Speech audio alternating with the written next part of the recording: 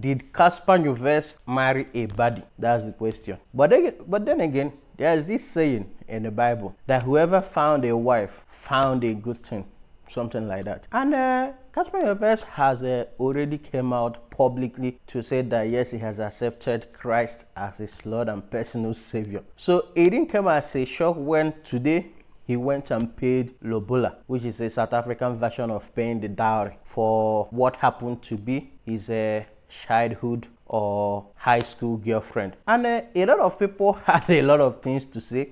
Yes, we know Cassper Nyovest'S have been like, how will I put it? South African, they always try to take out their anger on Cassper Nyovest'S. There's nothing Cassper Nyovest'S does that sits well with a lot of people. So now that he has publicly came out and showed or videos of him paying the lobola has been trending, people tried as much as possible to find fault in that video.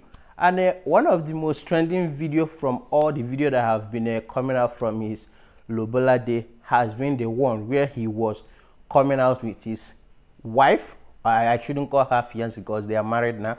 Coming out with his wife, and his wife was on a phone.